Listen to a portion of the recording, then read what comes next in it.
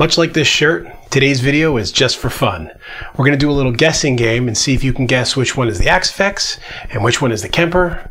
But first, let's roll this.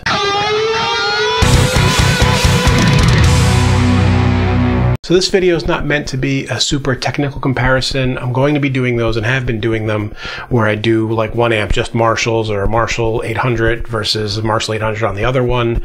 And I've even been kind of like learning as I go.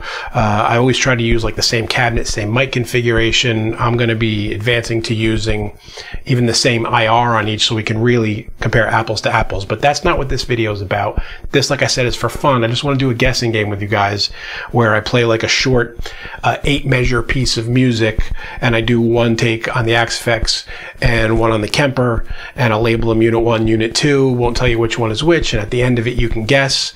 I'll record them like in a mix, and then I'll record it, or I'll just play it back, just isolated, so you can hear both ways of the guitar and take your guess from there. We're going to do 4 styles of music. I'm going to start with a classic rock piece, then I'm going to do like a clean jazz piece. I think I'll do like a prog rock gent kind of thing after that, and I'll close it up with like a soloist type of thing, a lead guitar over just a keyboard pad. For each one of these, I will be using something that's in the box already.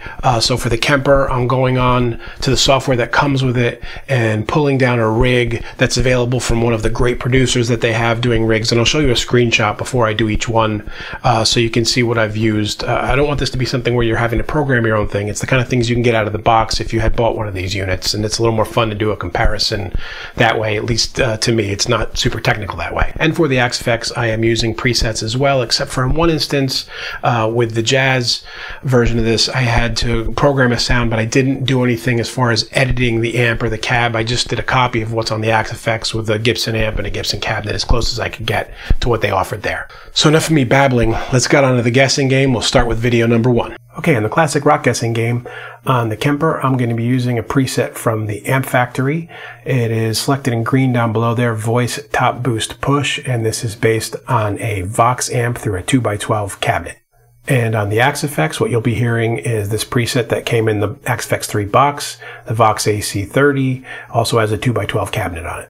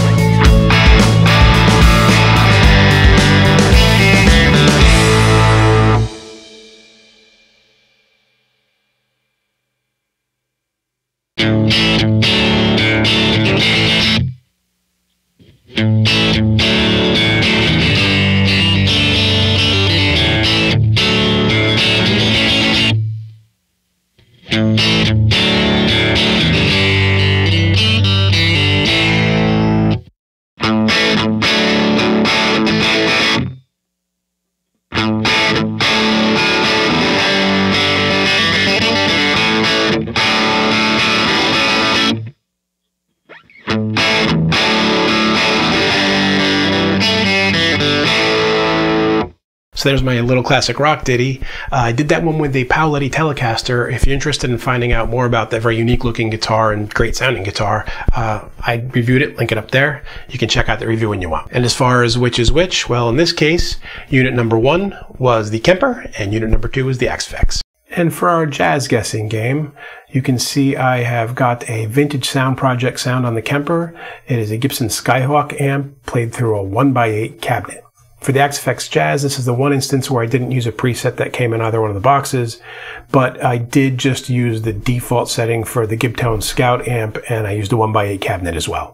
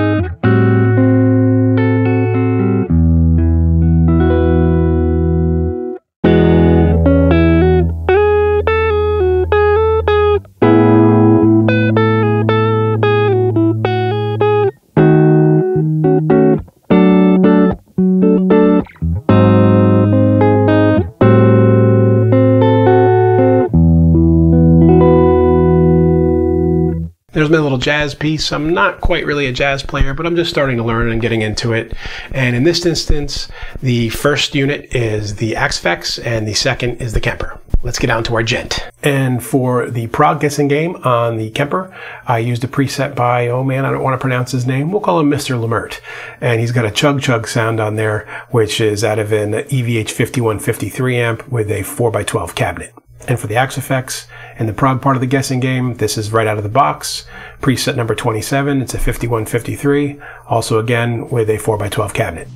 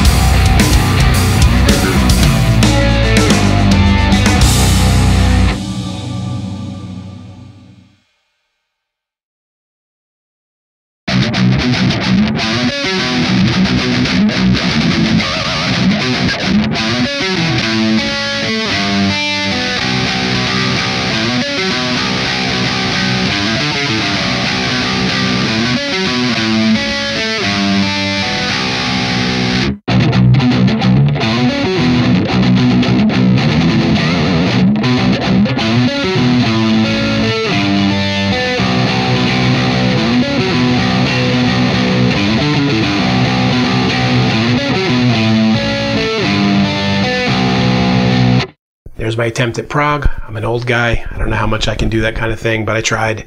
The guitar is a Mayones Hydra. I don't have a review of it individually, but I do have it in the gear battle in comparison with a Kiesel 7-string, so I'll link that up here in case you want to see more about that guitar. And for this battle, if you guessed it right, you guessed unit number 1 was the Kemper, unit number 2 is the Axe FX. And now let's get on to the last piece, the soloist part. And for the last piece of the guessing game, we have an even more difficult name to pronounce, so I'm not going to try it, but I'm using one of his presets. The bogus is the Bogner amps, and it's a Bogner amp through a 1x12 cabinet. And representing the Axe FX team on the soloist section is preset 107 in the Axe FX 3, the Bogfish, scene number 2, the Strato. This also has reverb turned on, as did the one on the Kemper. When I did these, I wasn't using effects from any one of these units. I was only using studio effects. In this case, I used the reverb and add some delay to it in the mix. But the delay is not from the units, it's from the studio.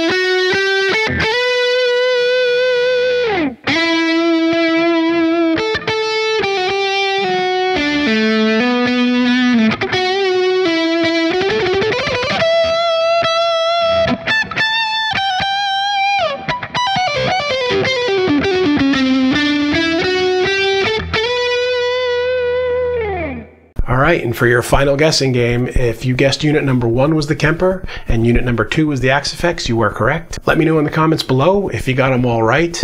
And if you like this kind of stuff and you like the lessons that I'm doing, please consider liking and subscribing and all that. I'm working hard building the channel here, and I always communicate with everybody. So if you have any questions or comments or anything you'd like to add, ideas for videos and whatnot, or you want to share some of your own stuff, please share it in the links below or in the comments below, and I'll get back to you as soon as I can. And until next time, guys, keep making great music. Hey friends, don't forget to subscribe and turn on notifications. It makes the whole world better.